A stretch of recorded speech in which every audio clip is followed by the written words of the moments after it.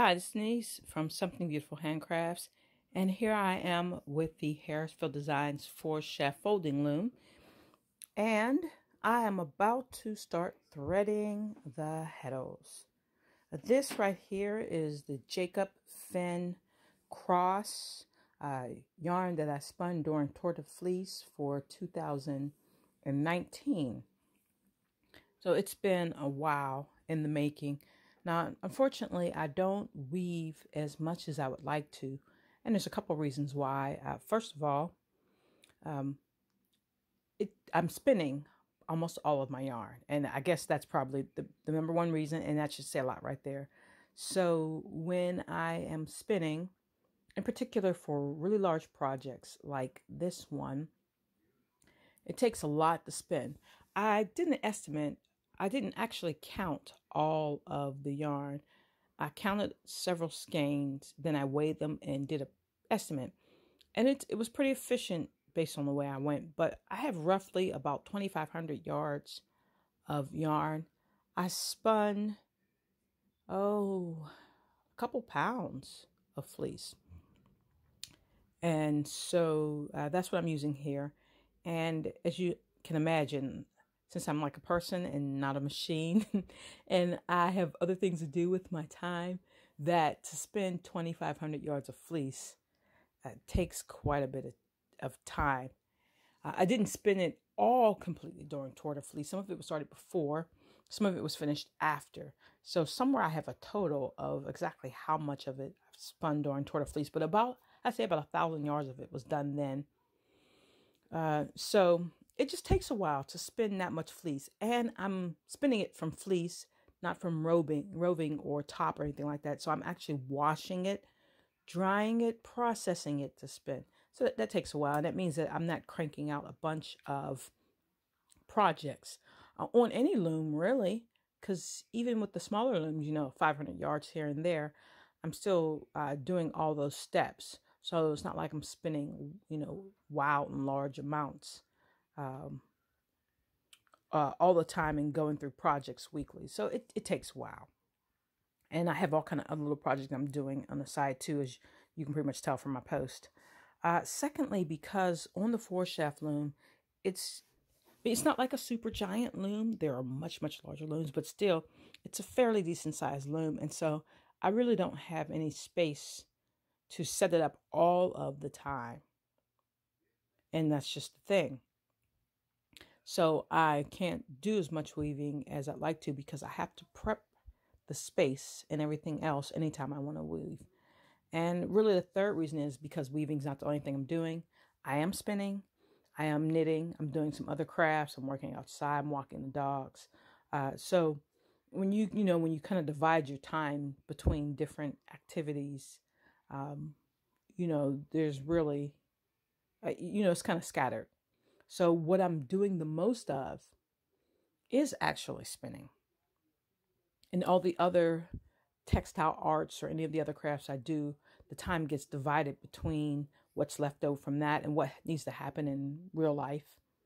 So I would like to produce more woven items, but unless I start selling woven items and it becomes a full-time job, it's not really a possible thing for me. So you just kind of have to bear with like getting 1 or 2 weaving projects a year. And it's not that I'm not weaving, it's just that there's a lot going on. Okay, so anyway, here we are, what's on here. And I did the calculations for this warp, and I put 4 yards of warp onto this. And you know what? When I first started out with this, I wanted to make a blanket, and I was going to do it in double weave, but I've never done double weave before. And after some consideration, I didn't think it was a good idea to attempt double weave that I had never done before with such a large piece of fabric. So in this case, I'm going to cut this in half and seam it, and I'll put on something smaller to work with in order to learn double weave. So there's about 900 yards or so of fabric on this loom, and I'm just about to start threading the heddles. I finally broke down after, I don't know how many years I've had this loom, and I got a heddle hook last year before maybe, and I could not find that thing. I finally found it. So I'm going to try it with the heddle hook and see how that works. That makes it a little easier to thread. I put it on back to front. I've been told that the Harrisville Designs loom, this folding one in particular, is designed to be threaded front to back. This piece actually drops down to the floor so that you can sit basically in the heddles. But for me, tension-wise, it's a lot easier for me to wind the warp on. I get better tension myself personally. So I wound it on the back beam first. And I used strips of cardboard from the box that the mini blinds came in. And they fit nicely across. And I'm pretty comfortable with it. And for the most part, as you can see, well, you know, if I pull these guys down, they'll match. But for the most part, they kind of match fairly decently. So my tension is pretty good. I can tell my tension is pretty good. They're not all a bunch of different lengths. So I did pretty good with this, warping it by myself. And so now I am going to drop the front beam so that I can sit directly in front of the heddles and put this on. I'm going to do my usual twill. And this is a 1-3 twill. Could be a 3-1 twill. I have to look it up and see which one this refers to. But I'm just going to thread 1, 2, 3, 4, 1, 2, 3, 4, 1, 2, 3, 4. And I'm going to treadle 1, 2, 3, 4. As they say, I'm going to walk the treadles. And just have a basic twill pattern for this. And there's some reasoning behind that, but I can't remember it offhand. And then I'm just threading right through the 10 dent reed. Just plain and simple. All right, let me show you the process. So I realized what I said was that the front drops down so that you can be up against the heddles. And that's not what I meant to say. Actually, the back drops down so that you can be right up against the heddles. And that's what makes this loom designed for front to back warping as opposed to back to front. Because you would tie on to the front cloth beam here and take it through, and you would sit behind there with the back drop down, and you would be right up on the heddles.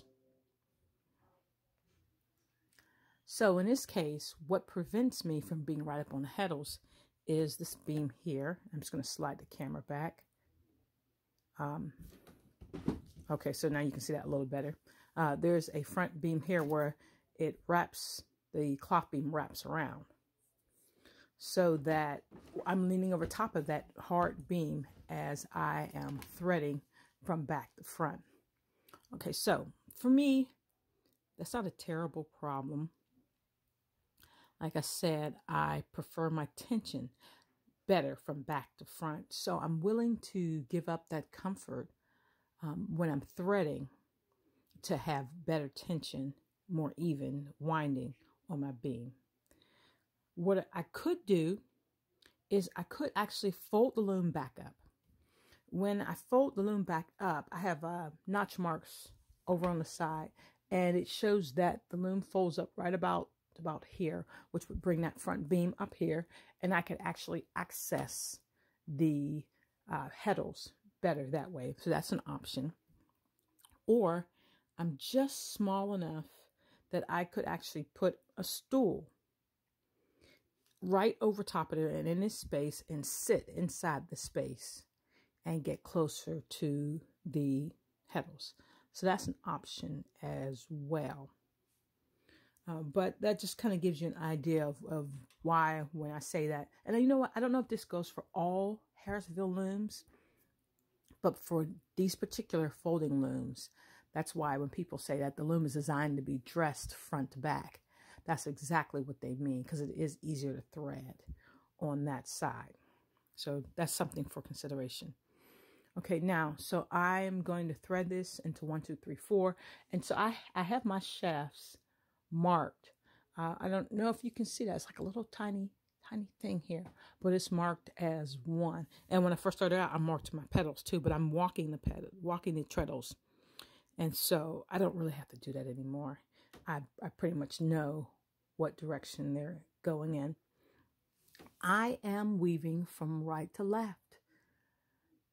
And I don't know why. It just felt natural for me to start from right to left. I don't know if it's the whole right-handed thing or I don't know, but that's just the way I do it. So I am threading from right to left because I am weaving from right to left, even though I'm treadling from left to right. And that's how that goes. So I would count out my 4. And what I try to do, see, this is still, let's undo that. I need to make the adjustment for the height of this first treadle, but it can wait. Okay.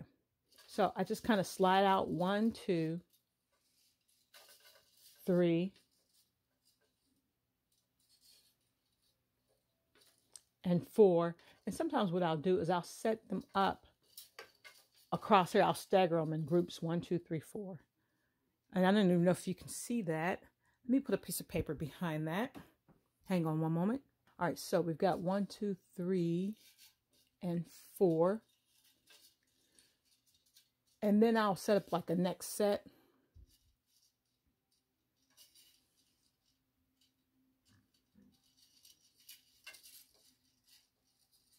And of course, this would go faster, but the camera is in front of me. So, and sometimes, set that up right there. The camera is in front of me, so I'm not really reaching with both hands to do this. If I had both hands, this would be different. Okay, so I would have 1, 2, 3, 4, 1, 2, 3, 4. Probably get 2 more passes of 4 over there, and this how the space lays out. And I would just thread 1, 2, 3, 4. Then I'd slide my group away. 1, 2, 3, 4. Slide my group away, and then slide them away in groups of 4, all the way till I get to the end. Now there are 11 bundles of 22, because this is a 22-inch loom. So I have 220 threads. And there are more than 220 heddles on this, on the shafts. I make sure of that. There are extra heddles for all sorts of reasons. One of the reasons is when you do twills, sometimes some of the twills, when you pass over and under on the sides, they don't always catch. And you can have uneven salvages. So what I did was I put extra heddles on the sides so that I can have extra threads. So what I would do is I would have 2 number 1s over here, because this one starts on 1, and I don't even know what this is going to end up on here. I really should know by now, but I don't remember how it's going to end on this side. It might be a 4, it might be a 1. And I'm going to put 2 threads, 2 number 1s in here, and I'm going to put them into the same space in the reed, but I'm going to give them different eyes in the heddle here.